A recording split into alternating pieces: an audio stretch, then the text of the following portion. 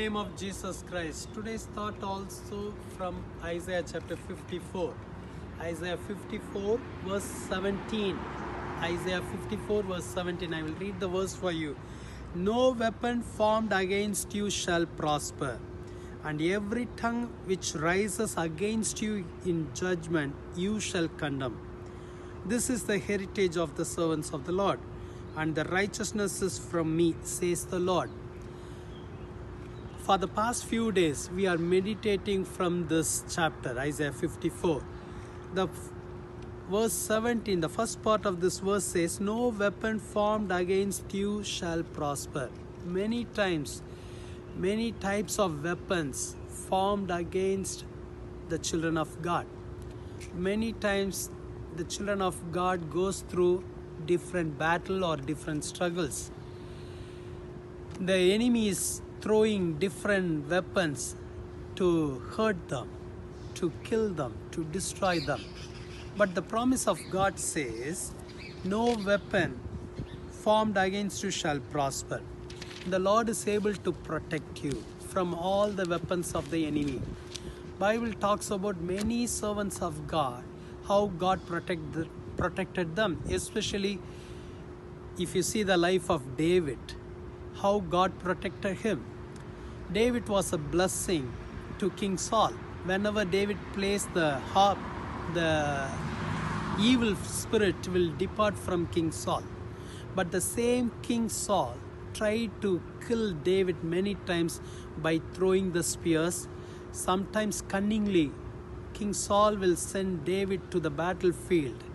Whenever he sends him, he used to say like this, you are the one doing God's battle, so go and do the battle.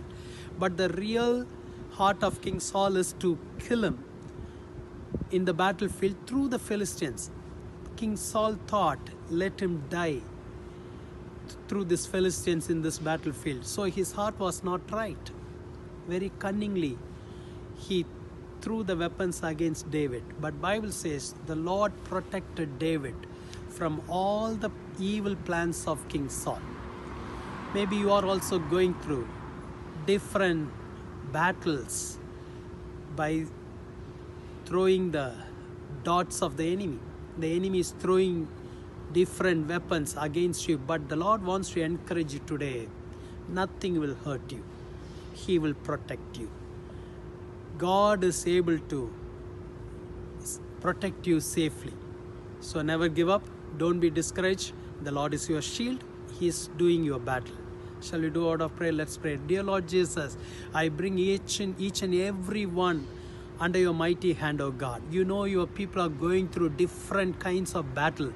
The enemies keep on throwing his weapons against your children. Lord, thank you for protecting them so far. Continuously keep them safe. Continuously protect them, Lord. Let your mighty hand help them. Lord, you are the shield for them. Lord, I cancel and rebuke all the plans of the enemy in Jesus' name. Whoever touches you, they are touching the apple of his eye.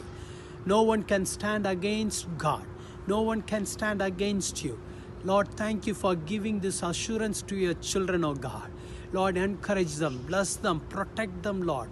Whoever is going through challenges in their workplace, Lord, you keep them safe, Lord. Every cunning plans of the enemy be removed from that place in Jesus' name. Lord, whoever is going through time of fear, set them free. Lord Jesus, let your protection be upon your children and their family, Lord. Thank you, Lord. I pray for divine protection, oh God. Thank you for standing as a shield for your children, oh God. Continuously encourage them. Thank you for this promise, Isaiah 54:17. We claim it, we inherit it. Lord, thank you, Lord. I pray for the people, those are doing ministry. Lord, encourage them, protect them from every evil attack, oh God. I pray for servants of God. Keep them under your mighty wings, oh God. Thank you, Lord. Thank you, Lord. In Jesus' name we pray. Amen. The Lord is able to protect you. Amen.